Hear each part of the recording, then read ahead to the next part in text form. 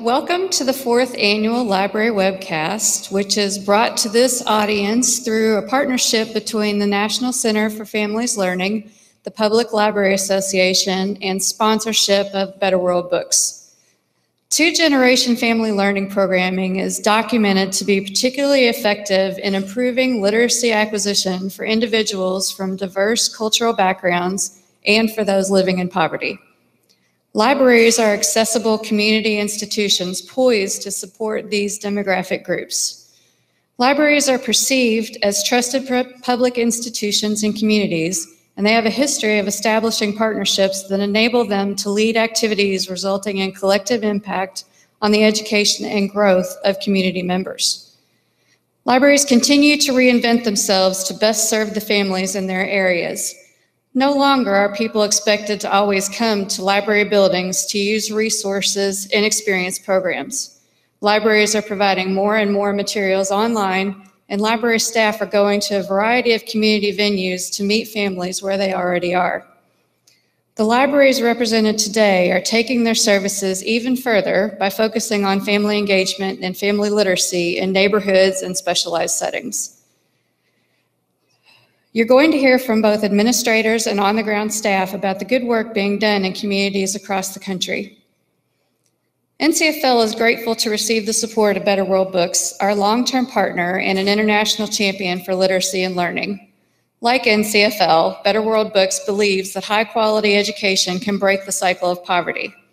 Through this sustained partnership, NCFL has provided free online summer programming and hands-on STEM and literacy building topics to thousands of children and through our educational resource, Camp Wonderopolis.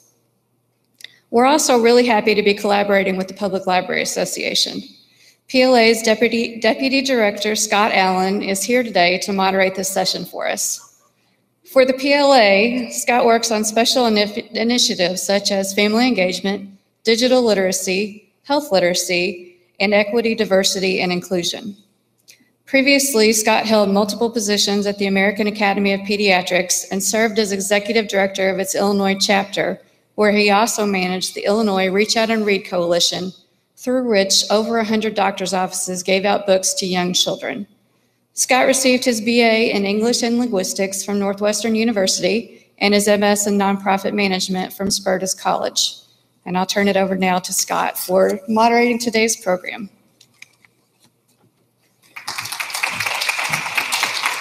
Thank you, Emily, and good afternoon, everyone. I'm very excited to be here on behalf of PLA. We're thrilled to be partnering with NCFL, Better World Books, and the Urban Libraries Council on this really exciting and important session. Next slide, please. I just want to mention to the people here in the room, we also have over 210 people online viewing us right now on YouTube, and that they represent more than half of the states and several other countries as well. So we know there's a lot of interest in this topic.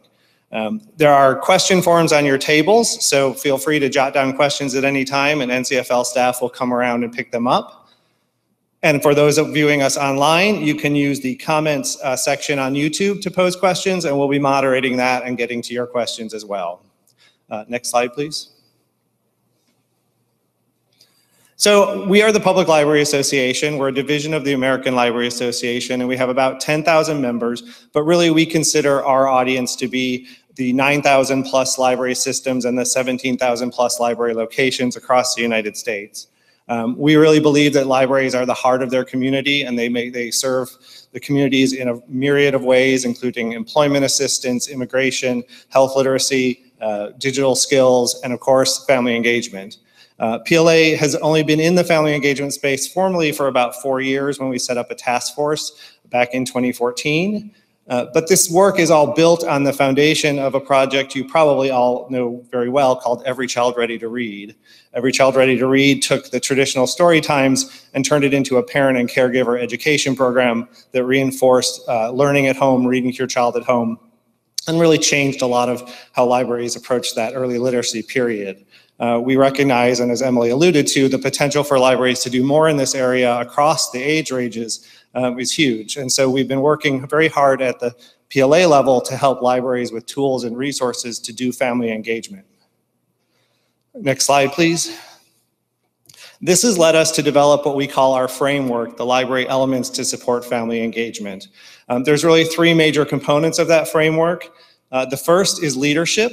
We believe that family engagement shouldn't be something that's confined to the children's and youth services staff, but library directors and boards and other supporters need to be engaged and invested in it. What that means is libraries may devote resources or leverage resources in the community to fund family engagement work. Libraries do professional development and staff training for all staff around family engagement, whether they're children's services or adult services or whoever. That the family engagement is built into the library's strategic plan. So it's not just something that somebody does because they have a really good idea or they're very invested in making community partnerships. It's something that happens across all the library programs. Another element of our framework are support services. And this is really thinking about the physical space of the library. Is it designed to support family engagement? So do you have chairs of multiple sizes in your story time area so that parents can sit down with their kids?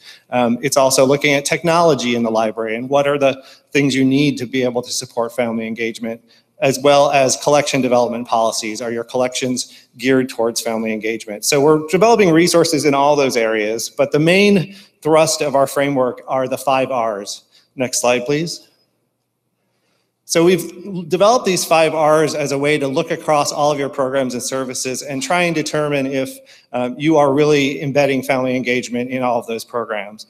The 5 R's are, I'm going to start in the middle here, raise up. So are you elevating the family voice in your programming? Are you asking for input before you develop programs, and are you seeking feedback after you do those programs?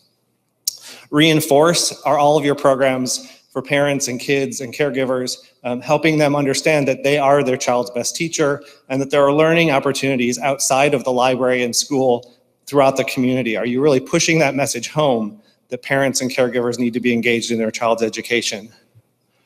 Relate, so are you helping parents relate to each other when they're in those programs? Are you helping them develop those critical social support networks that serve them so well when they're struggling out in the community to get things done?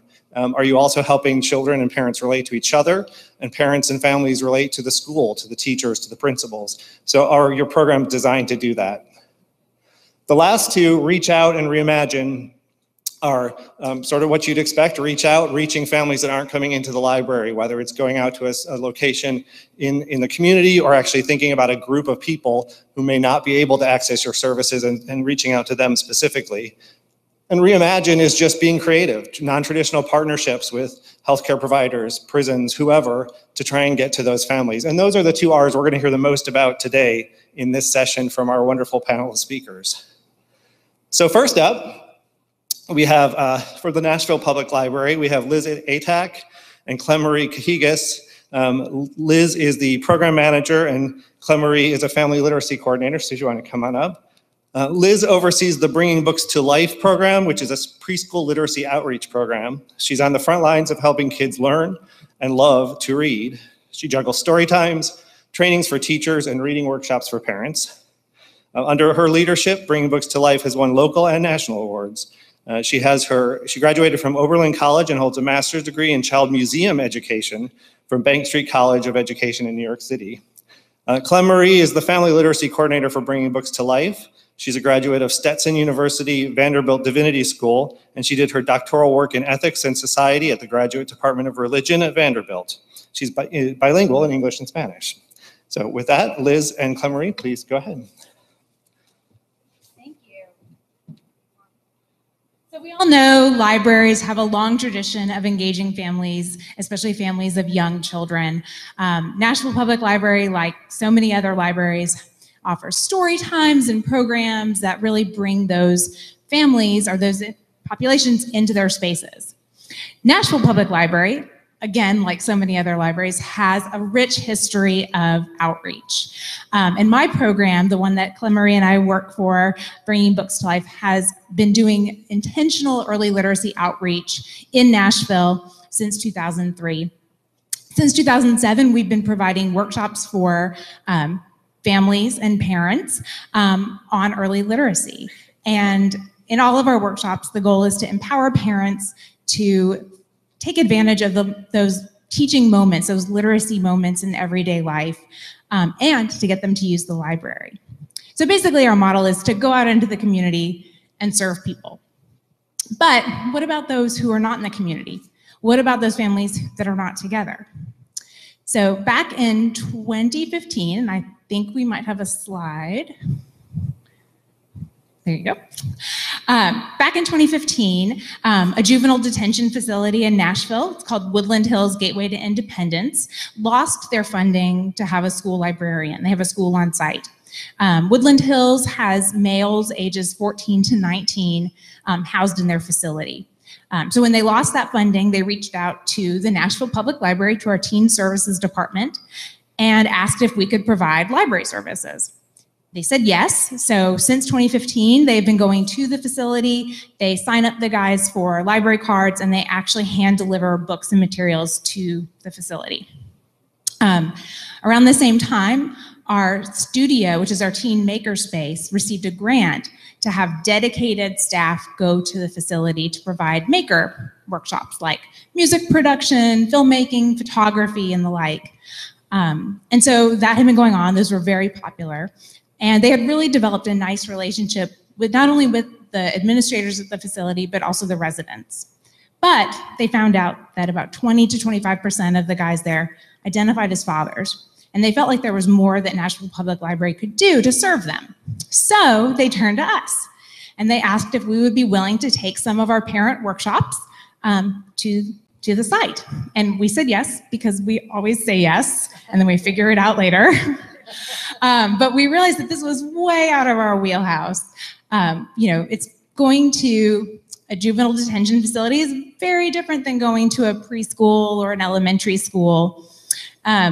Also dealing with teenage fathers was going to be different. We really felt like our traditional model of kind of I do, we all do, then you go home and do with your child might not work. And that also us coming in and saying, let's start with a story. We're going to read Brown Bear, also might not be the best way to reach these guys. So Clem Marie and I were really trying to figure out what are we going to do.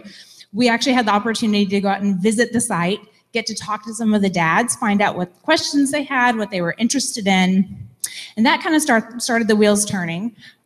We also felt like we had a unique opportunity with our studio because the guys had been engaged in creating media.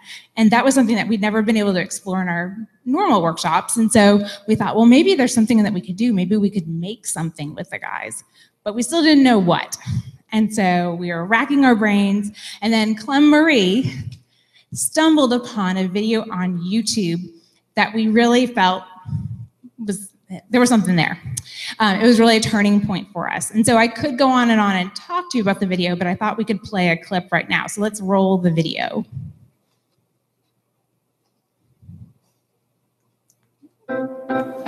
Llama Red Pajama. Ludacris is here. Yeah, State man. Of the Furious in theater tomorrow.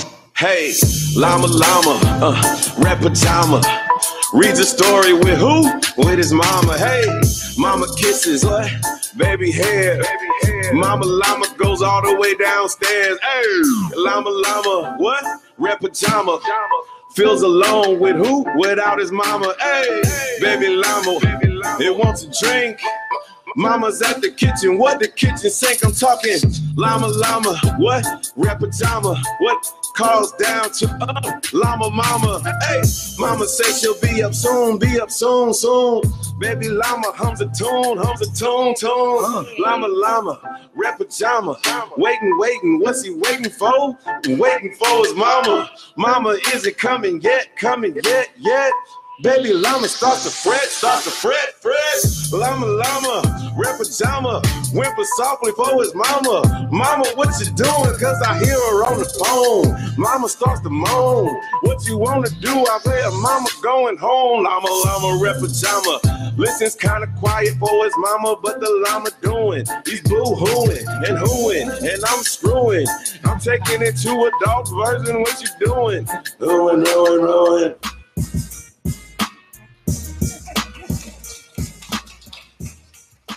Right, so y'all got a treat. Y'all got to see the whole video. So that, as you may know, was Ludacris, the rapper Ludacris. And yes, that was a freestyle of Llama Red Pajama by Anna Dubny. So in that video, as you can see, he's having so much fun with the song, with the track, with the beats, and he's really making the book his own. And in that video, we also discern this deep connection between hip hop and children's books. That the same things that make a hook or a beat good are the same things that make a children's book good: rhythm, rhyme, and repetition. So we decided to use that video as the jumping off point for our work at Woodland Hills Gateway to Independence. And we already knew, as Liz mentioned, that there was a lot of energy around the makerspace activities that the young men were doing, particularly music production. That was a big interest among the young men there.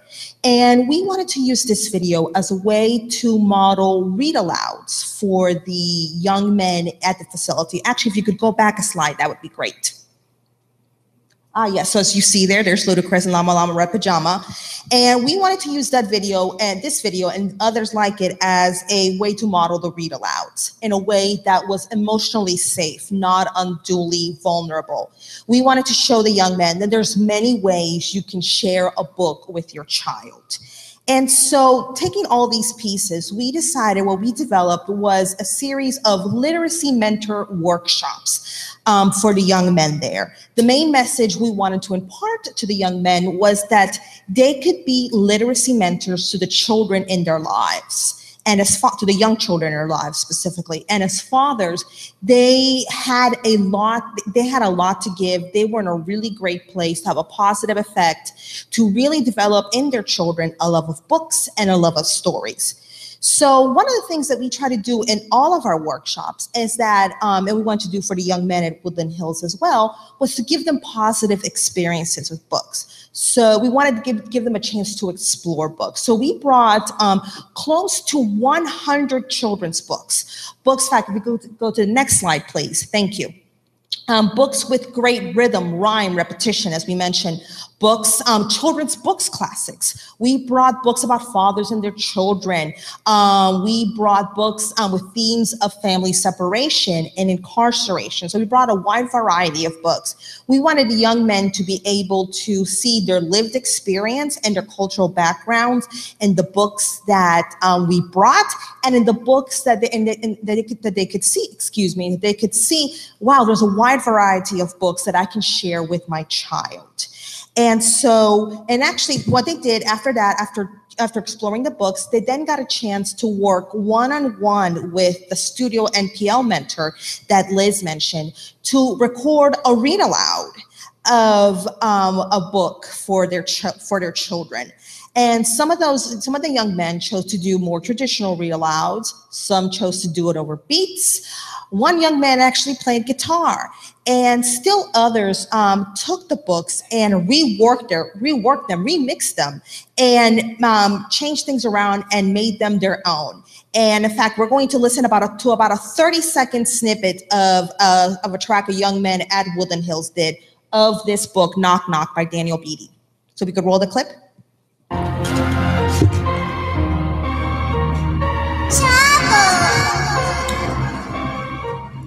Every morning I play a game with my father, yeah.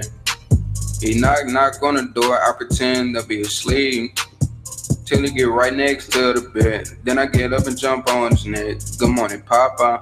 Then he said, baby, I love ya. We share a game called Knock Knock. One day he never come knock knock. I wait, but Papa not here to play. Our game called Knock Knock. In the morning he never really come to help me get ready for school. He never come to cook my favorite food. Before school we play April Fools. I listen at the door, I never hear a knock. Sorry baby, dang dad hit the block. Dang dad, did you grab a Glock? Dang dad, did you get shot? Maybe you come by when I'm not home. Dang dad, you done left me alone. Now I'm sitting here writing this song, wishing that. All right, so that was Knock Knock. And so what we did after they did the recording is we burned their tracks onto a CD, and then we put the CDs into a copy of the book that was recorded, and then the guys were able to make book plates to go in the books, and then we gave them to the center to go into their personal belongings, so they were able to give it as a gift to their child, either on visitation day or when they were released. So hopefully you thought that was really heartwarming. But, you know, what does it all mean? And like the good library employees that we are, we gave the guys surveys after the series of workshops, and we asked them kind of what they thought and what they learned, and they all said that they felt they had a better understanding of how to help their child to love books and reading. They all said that they felt like they knew more about children's literature. Almost all of them said that they plan to visit a library with their child in the future. And they all thought that we should do this again. And when we asked them what they liked specifically, so many, almost everybody commented about what it meant to them that we cared about what they did with their children. And one guy said that what he liked the best was that it gave him a chance to build relationships with new people. And I loved that because that's what outreach is all about. It's our opportunity to build a relationship with someone that we might not otherwise get to. And so I'm gonna leave you with a little story. So one Friday, maybe a month and a half ago, I was walking through the lobby of the main library in Nashville, and a young man was waving at me, and he said, "Do you recognize me?" And I did. It was actually the young man that you just heard. He had been released on Monday. This was a Friday. And when I asked him what he'd been up to, he said that he had been at the library every day, trying to find a job, getting ready to go back to school, and that his plan was to keep on doing that until he got a job or went back to school. And it just made me think about, thanks to the work that we did, but also the foundation that was laid by our Teen Services Department and our studio, that the library is now a trusted part of his life. And hopefully he'll pass it on to his children. But we were able to touch not only his head, but also his heart and his inside self at Woodland Hills, but also his outside self. Thank you.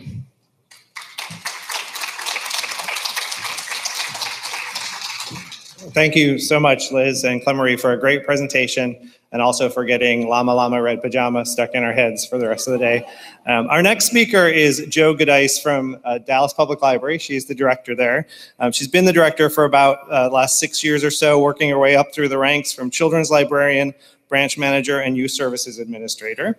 As the director at DPL, she initiated a homeless engagement initiative, ESL GED classes, a GED testing center, a small business entrepreneur center, and a reinvigorated Dallas Book Festival. So she's been very busy.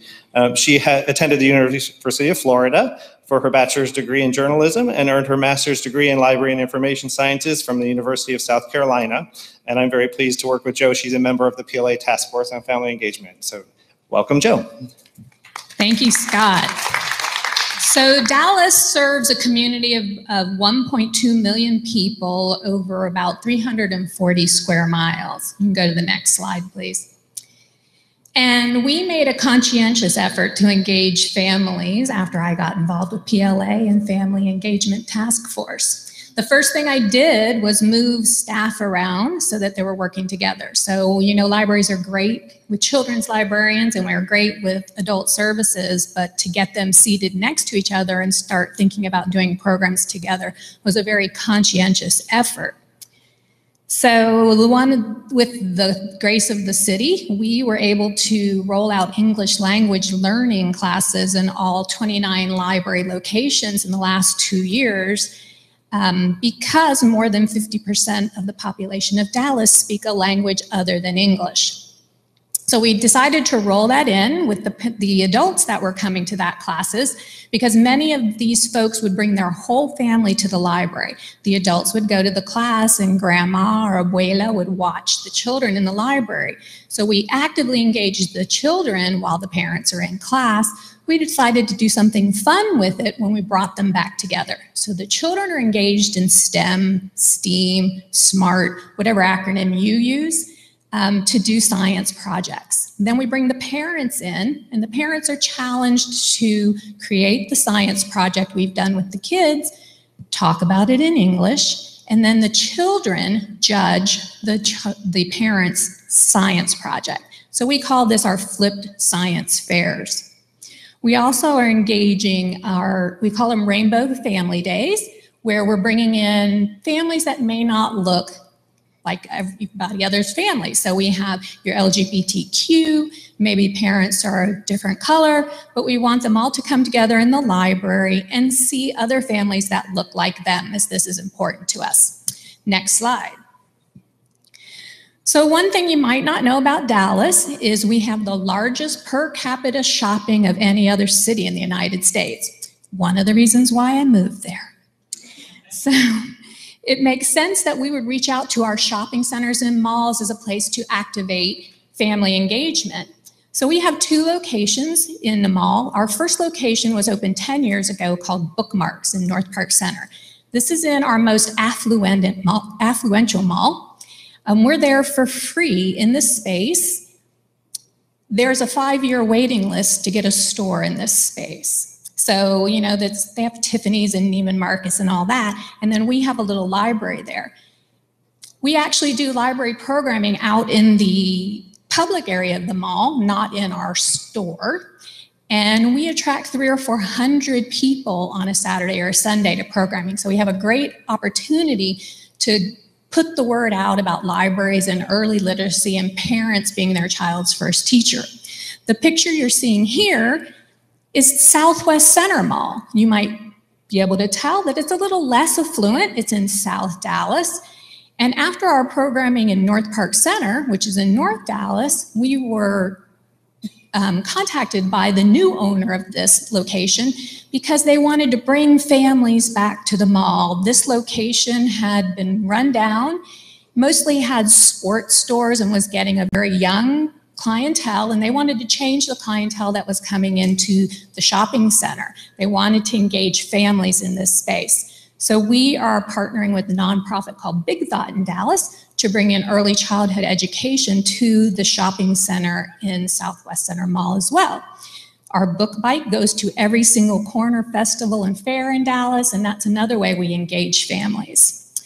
So it's easy to replicate these items in a shopping center because you are bringing in customers. You're the draw, and it's an easy sell to get free space, to get them to sponsor you and do these types of programs. Because when you do the marketing research on this, newspaper picks it up, TV picks it up, and then you're selling and you're bringing in customers. So it's an easy way to gain access and get these places to partner with you. Next slide. And our last foray is all our partners. So of course we partner with our museums. This is the Dallas Museum of Art. We go in there and do story time every Saturday. Our Nasher Sculpture Center, as well as Reunion Tower, which is a great big tower downtown, which has a geodeck that looks over the city. And we thought, why would we want to do story time there? Most people who go there are visitors to Dallas. They're not going to get a Dallas Public Library card. I don't need to engage them. It's not going to help my return on investment. But actually, we stopped to think about it, and we thought, you know, it is our duty to engage everyone and remind them about being their child's first teacher. So we do go to Reunion Tower and do story time for the visitors to the city of Dallas as well. We're also partnering with lots of nonprofits to bring in programs to the library, like you see, so that families can come together and have a nice Saturday afternoon. So that's it for me, Scott, and I look forward to questions later. Thank you all. Thank you, Joe. I love the idea of the library working with the shopping malls, where it's kind of that win-win situation where the library reaches new audiences and gives them quality library services, and the business owners are benefiting by the increased traffic. It's just natural. Our next speaker is Pam Jakowski. She is the Literacy and Learning Division Director at the Cuyahoga County Public Library. And as the Director of Literacy and Learning, she's responsible for overseeing the quality and standards of all programming held at Cuyahoga County's 27 branches that serve 47 communities in the North Ohio area around Cleveland. Pam has also been a Children's Services Supervisor, Youth Services Manager, and Branch Manager, and she has her Master in Library and Information Sciences from Kent State University. Thank you, Scott. Imagine a community where over 150,000 adults do not have a high school diploma, where 1/3 of all the children under the age of 6 live below the poverty level, where in 2020, just a few years from now, only 54% of the jobs can be filled with the current workforce. This is the community that Cuyahoga County Public Library serves. In the Cleveland, Ohio area, there's a dire need to build literacy skills, to build job skills that lead to living wages, and to instill in all a love of learning.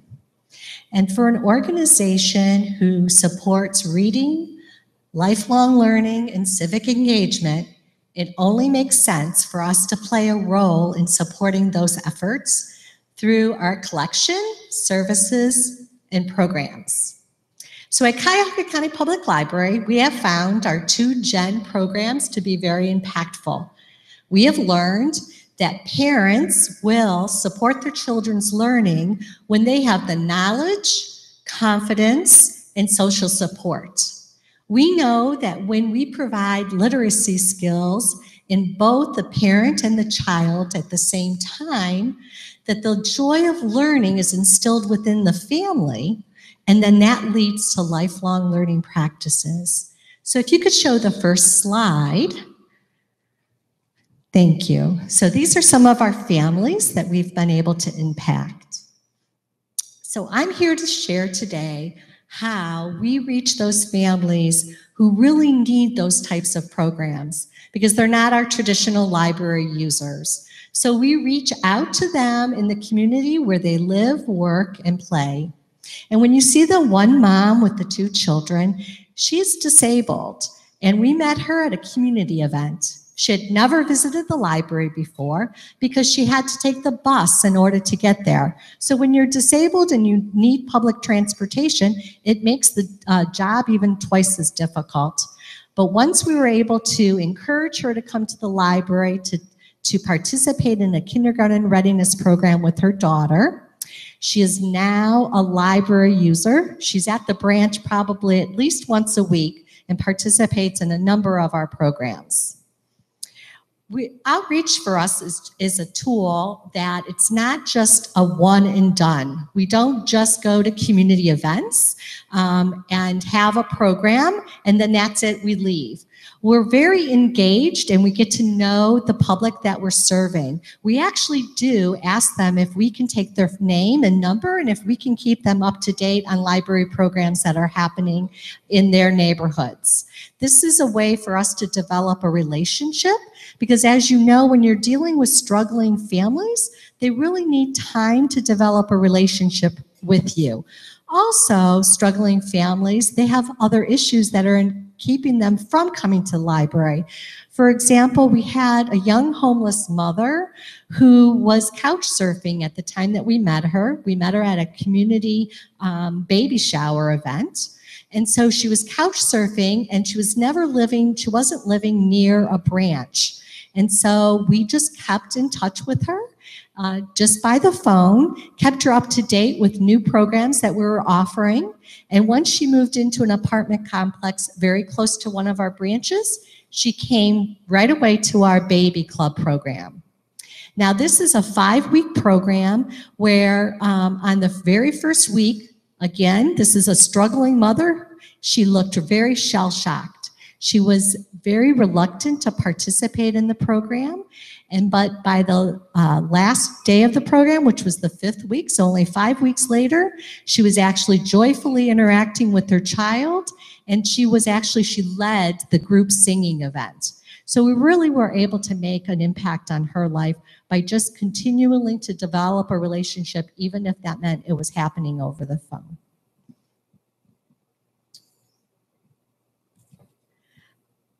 We have learned that targeting at-risk families during significant childhood transition periods have been very impactful for us also. So keep in mind those periods of time when a parent or a child is entering kindergarten.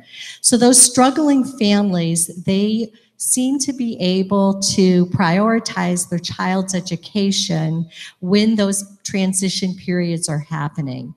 So if you go to the next slide, you'll see that during the child's birth is also a significant period of time. And so we offer literacy kits at one of our city hospitals. We have literacy volunteers who deliver the kits to new mothers in our maternity ward.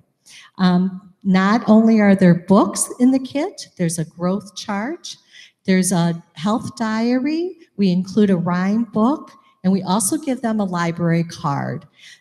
In this hospital, the city hospital, we actually have a library in the hospital, and we'd like the parents to participate and use their library card right away.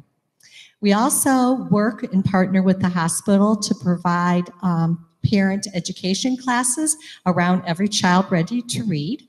So we provide those early literacy skills to new parents who are participating in the parent education classes that are held at hospitals. We also partner with Reach Out and Read. And in our community, our Reach Out and Read pediatricians, they also provide referrals to our adult education classes and to our parent engagement classes. So they're not only encouraging families to read together, but they're also connecting them to needed resources so that they can be a healthy family.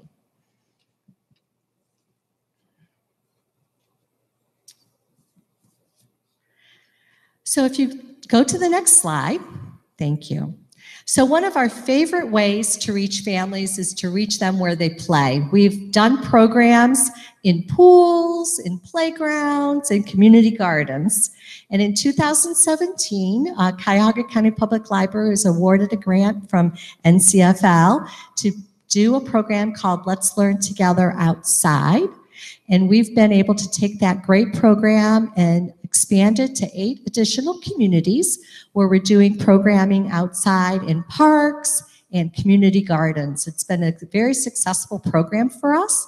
And it's a program format that I think you hear about a lot here at this conference, where the families start by gathering together for a brief welcome. Many times we serve some kind of a meal, and then the children leave, so they participate in a children's program while the parents are in with another library staff member who teaches them a parenting skill.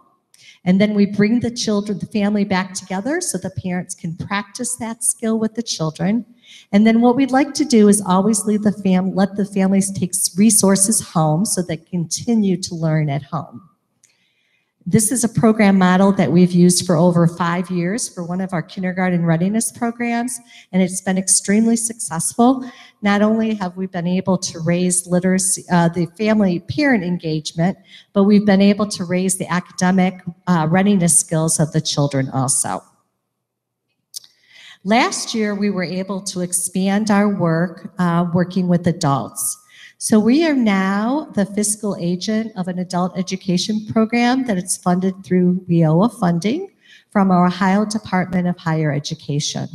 So we now offer high school equivalency classes, English as a second language, and citizenship classes. And we've been able to leverage that opportunity and offer those classes at the same time that we offer children's programming. And so we found that by working with both the adult and the child at the same time, we've been successful in raising everyone's literacy rates, both the parents and the child's. And in this slide, if you go back to the slide, thank you. If you go back to the slide, you'll see that this mother with the 2 children, we offered a high school equivalency class along with a summer camp. The mother worked 3rd shift, but every morning she'd get up with the 2 children and she'd come to the library and she would participate in high school equivalency classes while her children were participating in the summer camp. And even though it was a struggle for her, she said it was well worth it. She wanted to model for her children the importance of education. And she also really valued the parent and child time that they got to spend together. So the mother was successful in getting her high school diploma, and the children, we were able to prevent the summer slide with the kids.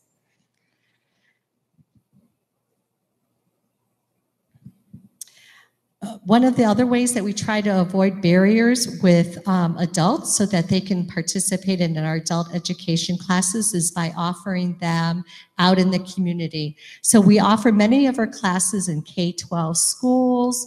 Of course, we offer them in libraries, and one of our exciting is that we're going to be offering it in the city hospital again. So it's an opportunity for not only the employees of the hospital to take adult education classes, but it also will be an opportunity for those that live near the hospital for the public. And then on Friday, I'm really excited to share that on Friday, that Cuyahoga County Public Library was awarded a grant or an award by Google. And we have been awarded $50,000 so that we can buy mobile hotspots for our adult learners. So our adult learners now will be able to take a mobile hotspot home, and they can continue their education taking advantage of adult online education while they're at home. So now they'll have access to high-speed internet. Now we have an opportunity to double our money if we get enough votes by Friday. So I'm going to ask all of you to go to cuyahoga-library.org/Google and vote for us, because if we have the most votes by Friday, we'll be able to double the number of hotspots that we can provide our adult learners. So in closing, what I'd like to say is that I feel that public libraries are trusted institutions that serve all ages and meet people where they are, placing us in a perfect position to support family literacy and engagement. As the required skills of our labor force continues to grow, literacy is essential. And as the work continues to change, lifelong learning is necessary. In response, Cuyahoga County Public Library is shifting from simply providing the materials for learning to providing learning experiences, not only for individuals, but for the entire family. Thank you. Thank you, Pam, and congratulations on your Google Award, and I'm sure we'll all be going online to vote for Cuyahoga County. So our next speaker is Ellen Clore, and Ellen is the Family Literacy Librarian at the Santa Clara City Library. She's the Family Literacy Librarian for Read Santa Clara, the adult literacy program at the City of Santa Clara Library, and has created preschool family math workshops, a website of local parenting and early learning resources, and co-authored a book, From Literacy to Life Skills, Library Services for Teen Parents, which was published in 2011. In 2016, Ellen was selected as runner-up for NCFL's Family Literacy Teacher of the Year. Congratulations. She has her master's in Library and Information Science from Simmons College. Thank you, Scott. And thank you all for being here this afternoon, and all the people that are watching the webcast too. I'd like you to think about an event in your life that was really happy, maybe a wedding or a family reunion or a special birthday, an event where I like to say the joy was bouncing off the walls. And I am so lucky because that is what my family literacy programs are like many, many times a month. And it isn't just me, it's also the wonderful families that we work with. Can you, next slide, please?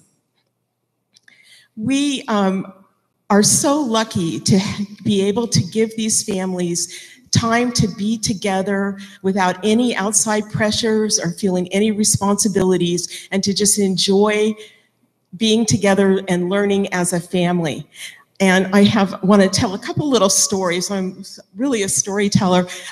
All of the kids that are in the slide doing the finger painting, that isn't really shaving cream or finger paint, it's bubble mix. What happened was we had a bubble program, and the bubble mix was sort of a disaster. And I can say that because I made the bubble mix.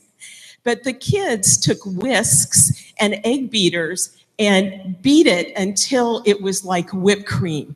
And I don't know, I really can't remember if I suggested it or it was their idea, but all of a sudden, that whole table, they dumped all of this bubble stuff on it, and they were madly finger painting with it, and the energy was so great. It was really fun. Now I have to apologize, there's no parents in the picture. That's because this is one where they were standing back and they were all thanking us for doing this with their kids so they didn't have to do it at home.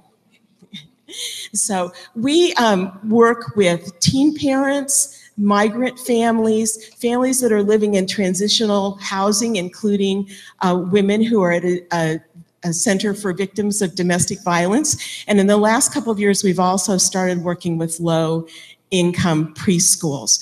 98% of our programs are out at our group sites. We've done programs in teachers' lounges, classrooms, daycare centers, rec rooms, living rooms, the school district's boardroom. Wherever our groups come, that's where we are too. And many, many of our programs are also in the evening because that's when parents are available. Our programs are all grant funded. We've been going for 12 years, and our Friends and Foundation find local grants for us from organizations and corporations, and also national grants, and we also have had funding from individuals. We use the parent and child together time as our basic model, but we work really hard at making our programs fit the needs of the group that we're working with. And sometimes we have to really adjust what we're doing based on our group. Up in the upper corner, you can see my friend Janelle. She's a master gardener, and every year we like to take teen parents around on a walk through a community garden.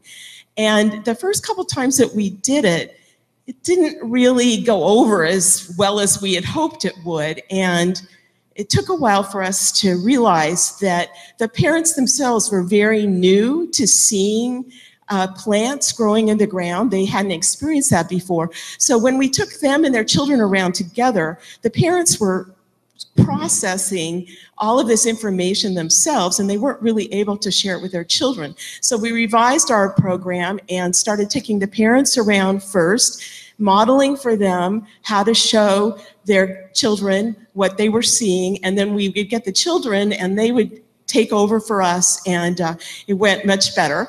Although I have to admit, there were chickens in a chicken coop, and the chickens always won out over the broccoli, for sure.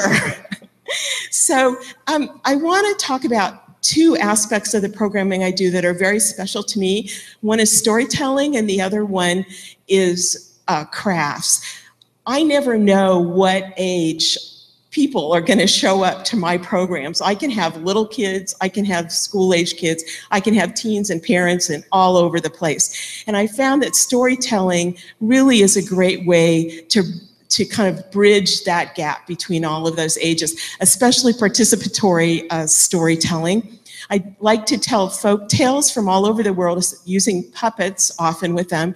And what'll happen is I'll tell the story with the puppets, and then we let the kids and the parents come up and they act out the puppets while I tell the story. And sometimes my assistant has to like pull me off the stage after we've told the story 4 or 5 times so everybody had a chance to use the puppets. Children love to see their parents acting silly and doing things that they normally never see them do. And when I was preparing this talk, I thought back on a time when I had a lady who chased me around the room with a cat puppet.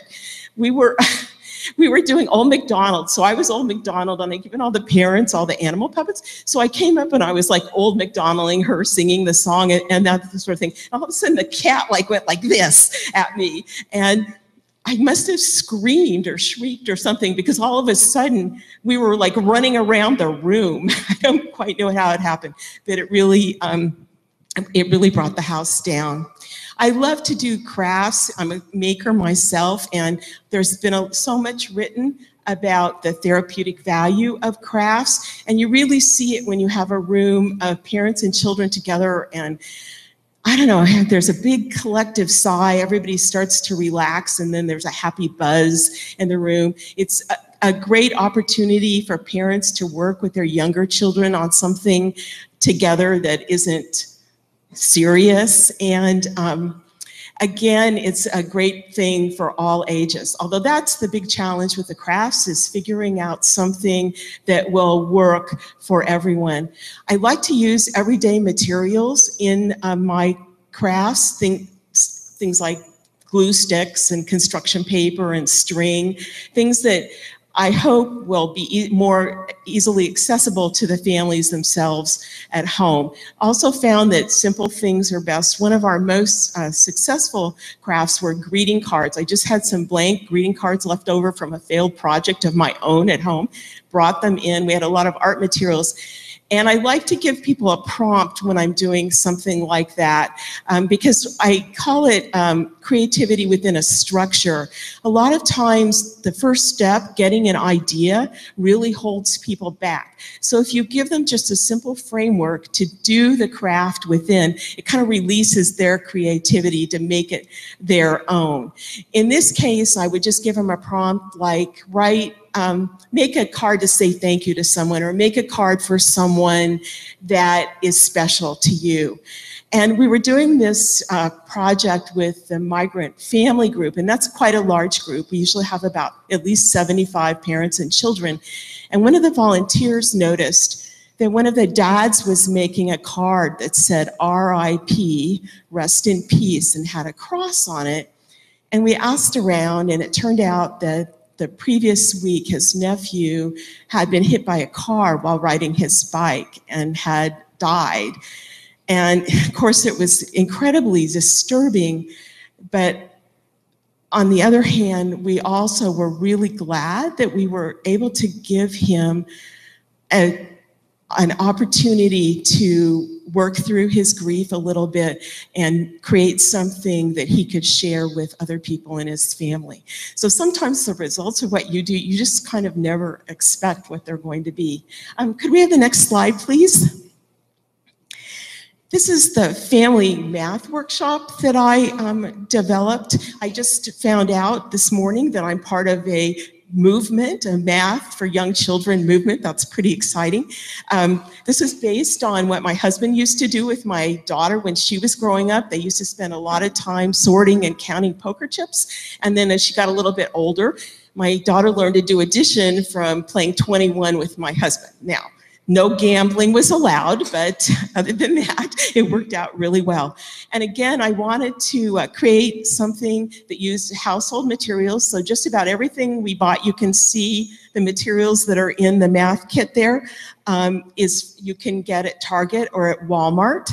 And then I wrote up a 12-page guide that we also had translated into Spanish. And in it, I had different ideas for using the materials and using them in different combinations.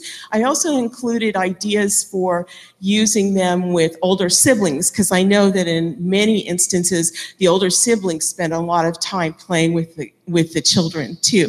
And so I won't forget, the URL on the slide is, if you go there, you can locate all the materials. You're welcome to use the guide. You're welcome to use the list to do your own math workshops. And you can see from the photos some of the activities that we did there, a lot of sorting, a lot of counting. I have to say that the most popular was the throw the dice, count the dots, get as many goldfish as you got dots, and then eat them if you want, or save them for later if you want. And we did 3 sessions, 3 workshops.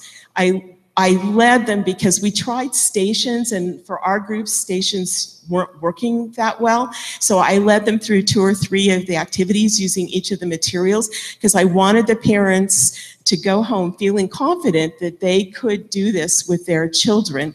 And I also wanted them to see how much you can learn and how much fun you can have with play. Next slide, please. This is one of my real favorites. This is some of the bookmaking I've done with teen parents. Again, so I won't forget, there's the URL to get the information.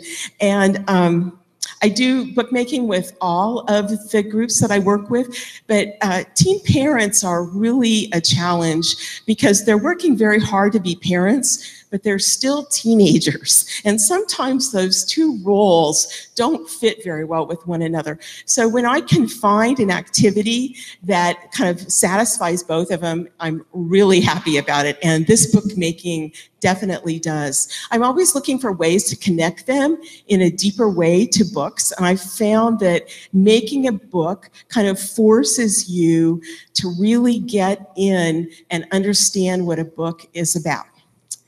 Now, I know what you're thinking. You're thinking, how can she get them to write books? Writing books is really hard.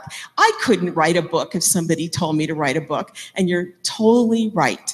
So what I've done is I've developed story formats. Again, the idea of creativity within a structure that they can use to create their books. And in doing that, I'm also able to include an early learning practice in the format of what the book ends up being, so that they're doing an early learning activity at the same time that they're reading the book to the child. So you can see in these two, the top one is one where you spell out the child's name, and like E is for Easter, N is for necklace. And I have to say, I love the way the parent did the necklace out of buttons on that one. I thought that was really clever. And so the children are going to get a little phonemic awareness. They're going to learn how to spell their name. And they have something that is really special to them because it's about them. The book on the bottom is one of our Lift the Flap books. When we make a Lift the Flap book, we use felt for the flaps and we stick them down with duct tape so that they're not going anywhere. And you can see this was a little riddle book about insects and animals. I have another book format that really is one of my favorites, and so I won't forget this either. I have samples over at the table, so when we're done, if anyone would like to come take a look, I'd be happy to share them with you, called the You and Me book. And it's a comparison between the parent and the child. My eyes are brown, your eyes are green. I like to eat ice cream, you like to eat crackers. I have a whole list of prompts that they can choose from. And where I find this is important for the teen parents is that they often lead very chaotic lives and they really get very few opportunities to reflect on who their child is. And this is a way that they're able to do that, and they end up, again, with a wonderful book that's a memory of who they were and who their child was at that particular time in their lives. And the joy that we experience when the teens read these books as children is just really great. And whenever the teens write us thank you notes about the things we've done, they always mention the bookmaking.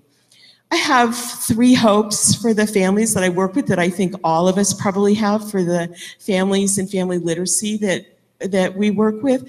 The first is that their children will be successful in school when they start school. The second is that we are able to create a culture, help them create a culture of reading and learning in their families. And the third, of course, for us as librarians is that they'll feel connected through us to the library and move towards starting to use the library's resources that we all know can be so significant in improving the quality of their lives. Thank you so much. I'm so glad this is over. Thank you, Ellen. And you know Ellen must be doing something right at their library because she mentioned teens writing thank you notes, which is kind of amazing. Our last speaker is Kelvin Watson. He's the director of the Broward County Library here in Florida. He was named director in February 2017, and prior to that, he was the chief operating officer and senior vice president for the Queens Library in New York. He's the immediate past president of the Black Caucus of the American Library Association.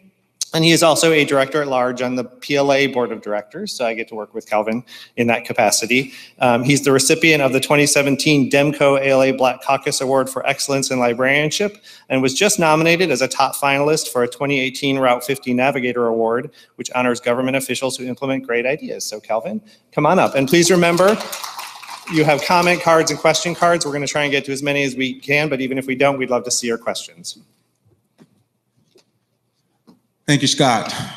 Good afternoon, everybody. It's interesting that I'm going last, as my last name is Watson, and also I've got to follow a very lovely group of librarians and also we'll be able to kind of, I think, wrap up what they've talked about, and of course talk a little bit about some of the programming that we're doing at the Broward County Libraries. So some of the things that we're doing at the Broward County Libraries, and Scott mentioned the Route 50 Award, is that we try to invite the uninvited. How many of you have felt like you have been uninvited or unwelcome? So the goal of the Broward County Libraries is to do that with all of our innovative programming, both inside and outside the library, really breaking down the barriers for families to connect with the library. So we're offering tablets that you can borrow from the library. We've preloaded them and made them family ready with resources for job skills and resume building. We also have partnered with the schools to have their resources loaded on the devices as well. We also are working with veterans and lending hotspots. So again, I'm interested in wrapping up where we chose veterans because we could holistically focus on veterans and their families and their dependents. So we're doing some of those things. We partner with the Broward County Public Schools to offer a digital direct library card to offer them direct access to the resources at the Broward County library system. So our goals are really about bridging the digital divide, breaking down the barriers, and also inviting the uninvited and making people feel welcome. Next slide. So one of the things that we have recently, we recently won a grant from the state for a new project called Project Welcome. And it's to focus on the immigrant families that are coming here, primarily, here in Broward County. Broward County is where we are now. Didn't have to travel far to get here, but serving the immigrant families. So we're focusing on Spanish, Haitian, Creole, and Portuguese families, welcoming them, introducing them to our libraries, introducing them to our library resources. We've created a Welcome Ambassador program where we have volunteers who speak the native languages of the folks who are coming here and working with them to help them transition into the library. So again, leveraging that physical space, but also working to lend those things like the tablets and the other things that connect them digitally as well. So if they don't want to come to the library, one of my things is the library is everywhere. The library can be everywhere. And so that's the way that we're connecting. So this is a new project. Actually, it was just approved by the county commission this morning. So we'll be launching this and working with these families, and a lot of the libraries the public libraries here in the state of Florida actually are looking at this as a model and how it works out for us. Next slide. So one of the other ways that we connect, and I'm focusing on time because I want to leave some time for questions. So again, I'm a good wrap-up person. Literacy help centers. So we have 4 literacy help centers that we provide English language programs for adults. We also have our Career Online High School wrapped into our literacy programs as well. So making computers available, technology training for families. Again, the family, that's what we're here talking about, the bringing all of our programs holistically, not focused on any one group, but the families. And again, we just recently won a small grant from the Sun Sentinel, which is a local newspaper here, to actually offer some additional computers as well. Next slide. And one of the newest things that I wanted to talk about is the new pilot program that we're going to be launching in the next few weeks. We're calling the Pop-Up Libraries. It's a new community engagement program that's going to be offered, encouraging reading throughout the community. So as I said, reaching people where they are, inviting the uninvited. How many of us go to the DMV and stay for hours? wouldn't it be great if you could connect to the library while you were at the DMV waiting? What about at your local coffee shop? So don't have to go to Starbucks to read their material. You can connect to the Broward County libraries. Again, you don't come to the library will come to you. It's a new concept, and we're early adopter of this program, and looking forward to it being successful. So for families, you know, and my colleagues talked about this earlier, that the library is a safe place, right? We are the place where people come and make everyone welcome. But again, if you feel like you're uninvited, or if you don't know if the library is for you, it is. We are welcoming you. We are inviting the uninvited. So I'm going to wrap with that, and so we can get right to the questions. Thank you. Thank you, Kelvin. And I'm going to ask all the speakers to come on up and stand up here so we can get some questions done before we have to wrap up in a few minutes.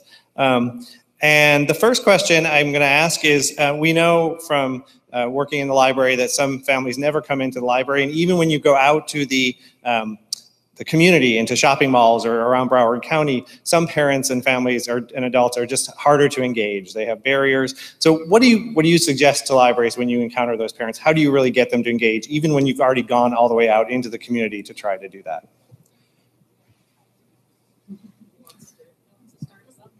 I'll say, you know, you find things that are relatable and interesting. One of the, you know, I talked about the tablets that we are lending. So we were having some trouble in one of the areas lending out the tablets. So I'm not sure how much you are familiar with those things called the Merge Cube. So it's a little app that you can download and actually then takes and makes the application virtual reality. So I think that's one way you make it interesting for the parent, who then, you know, also include the children. At Southwest Center Mall, the second mall I mentioned, the mall owner wanted us to do exactly the same program we were doing at North Park Center, but after we got into the mall, we found quickly that there was a different need in the mall. So what we did was say, yes, we would do the program he wanted if you'll let us do the program we want to do, which was doing job resources and GED training in the site as well. So he ended up giving us additional space to do things because we actually listened to the community and what they wanted from us. So it's, I think it's super important. Most libraries do listen to the community and respond to what they want. So not being cookie cutter, but really trying to identify the critical needs that are going to bring them to the table. Any other thoughts from the others? I think that one of the things that we may need to make sure that the community is aware of is our online resources, right? So we have a vast amount of online resources that by a community member may not realize, may not have access to actually traveling to the library, but would have access to those resources. So we just have to remember to connect them to those resources. Great. So another question. I know you've all worked hard in your libraries to kind of change the mindset and bring family engagement more into the library. We heard Joe talk about in Dallas moving the children's and the adult services staff together to collaborate. What's it been like trying to get library staff on board? Have you met any resistance? Has it been, the concept been clear to them, or have they really had to make a mindset shift? Well, I think that when you start telling the library staff some of the stories about the people you work with, they are so heart-wrenching that it brings out the best in people, and people start to see that there's tremendous value in what you're trying to do. We also did some really targeted training with our staff and partnered them, because there's nothing scarier than sending an adult librarian into a children's program and they're like, I don't like kids. But the same response really happens is once they get in there and start engaging with the families, they really connect, and then they get that warm fuzzy. So training and preparing the staff, I think, is the best start. And I also think physical space can help a lot. We have designated quiet areas at the Nashville Public Library. So the default is that it is not zone that if you need peace and quiet, that we have special rooms just for that. And so that kind of shifts people's mindsets.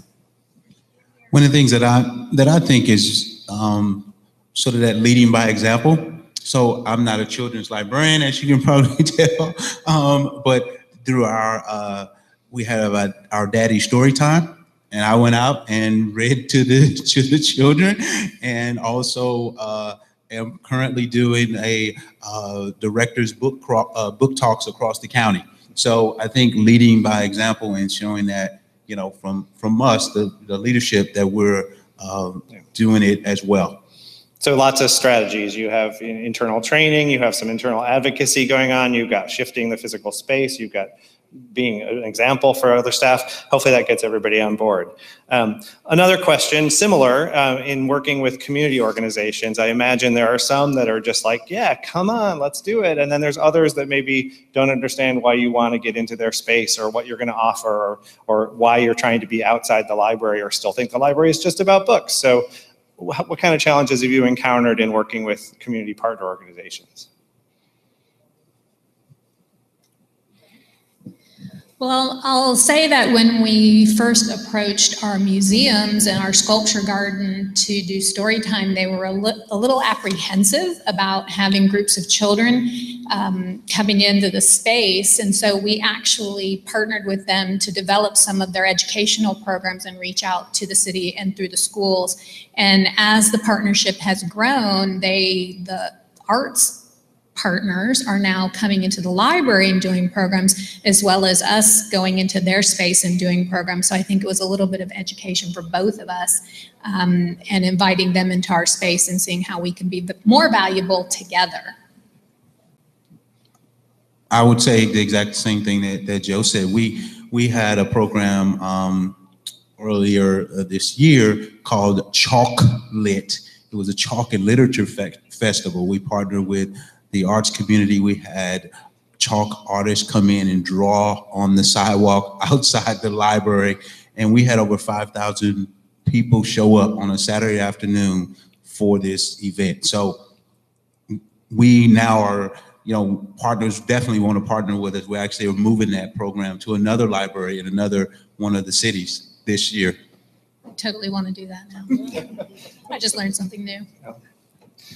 One of the things that we found we need to do is be really flexible. We have to fit into the organization's time frame. And what usually happens is they may be reluctant at first, but when they see the response from their community group, then they become much more enthusiastic about what we're doing. But we have to get in when they want us. And I'm so lucky I have an assistant who's incredibly tenacious about getting back to the people that we work with and getting our programs scheduled. Great. We have one more question, and maybe you all can answer this one. So obviously we have some shining stars here who are speaking, but how does it work from a staff perspective? Do you already have staff whose job it is to coordinate all these programs? Are you hiring or thinking of creating specific positions around family engagement? I think that staff capacity is probably a big issue for lots of libraries, so how are you all making it work?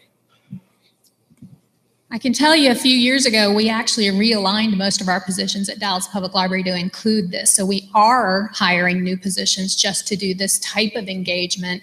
And we actually, don't tell people at ALA this, Scott, but we actually are hiring people with skills other than library skills to work in the library. And that's been our target. We'll always have librarians, but we're actually targeting musicians and artists and graphic artists and writers to come in and teach in the library. I know, right? But don't tell ALA. We'll always have librarians, but we're looking for those other skills. And I would say it's the same at Nashville Public Library. Claire-Marie and I both do not come from library backgrounds, and actually my whole department, Bringing Books to Life, none of us are library people. We're all educators and come from diverse, a lot of us have arts backgrounds. And I would say the same, we're part of the library's community engagement and education division, and I would say of all the managers in that division, I think only one, maybe two actually have library degrees. Everybody else comes from another field. So at Cuyahoga County Public Library, I would say that we probably have more of a traditional approach, but we do hire a lot of folks with educator backgrounds, artist backgrounds for our paraprofessional positions. And then, of course, we encourage them to get their master's degree. But we're spending a lot of time training our children's and teen librarians around parent engagement because, of course, that's a little bit different than a children's program. So we've had children's programs, we've done Every Child Ready to Read, but now we're really moving more towards this other model, right? So where they're actually having to have conversations with parents while the other children's librarian is doing the children's program. So it's a little bit different for them, but we're doing that through training. We're doing it through training. They get an opportunity to shadow another staff member who has experience doing that, and they were also using what we call them coaches. So we have hired professional consultants who have experience doing this, and they're actually in the room and they're giving our staff coaching. So as things are going afterwards, they're giving them, spending some time with them, talking about, like, you know, think about that you could have suggested to that parent that they could have done this, or think about, I think you need to be more intentional with that parent. The parent is still sitting off to the side. So you need to intentionally say to that parent, here's a toy, and go sit down with your child and try that activity. So kind of coaching them, coaching our staff through that process. So we're really working towards a very pretty progressive training for our staff. Great. Well, thank you very much. I want to thank all of our speakers one more time for giving a great presentation. So thank you very much. And I think I'm going to turn it over to Emily to make a few closing comments. And I would just encourage everyone in the audience here and online to stay connected to NCFL and to PLA, because we want to keep working on this with you and hear all your great stories. So thank you. And thank you, Scott. We really appreciate you moderating today, and we appreciate the partnership with PLA.